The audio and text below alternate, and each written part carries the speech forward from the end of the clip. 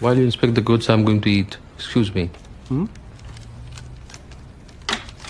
can't eat meat, right, you Hindus? No, we are no Hindus. We are Jains. Hinduism is too materialistic for us. No meat, no fish. And what can't you eat? No pig, no shrimp. What else can't you eat? No onion, no garlic.